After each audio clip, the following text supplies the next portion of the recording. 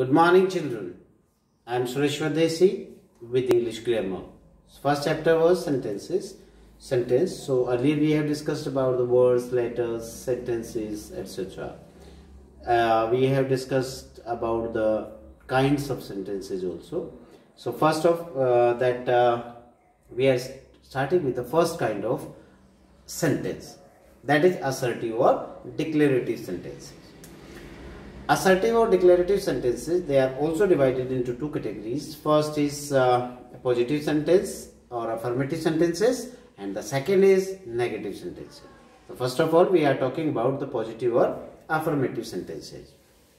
First of all, we will read the following sentences, then we will calculate something.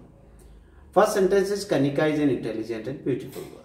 Kanika is an intelligent and beautiful girl. Simply a sentence is there. Second is Vartika loves ice cream.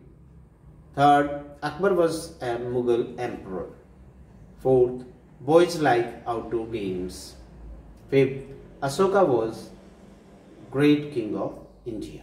So, what do you understand about these sentences?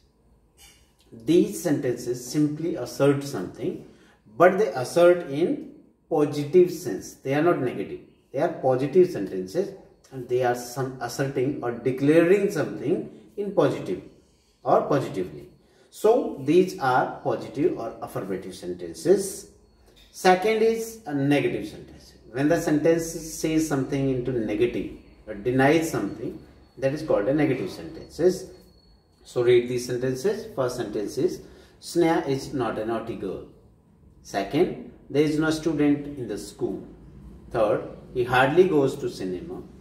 Fourth, girls do not like outdoor games. Fifth, Maharana Pratap was not a puppet king. So here again something is declared, something is asserted, something is said, something is stated, but in negative. These sentences are called negative sentences. So overall, if we say these sentences means assertive or assertive sentences. These sentences say or state something. Assertive or declarative sentences end with full stop. Thus, what is the definition of these? The sentences which simply say or state something are called assertive or declarative sentences. So students, we will study the next kind in the next video. Thank you very much.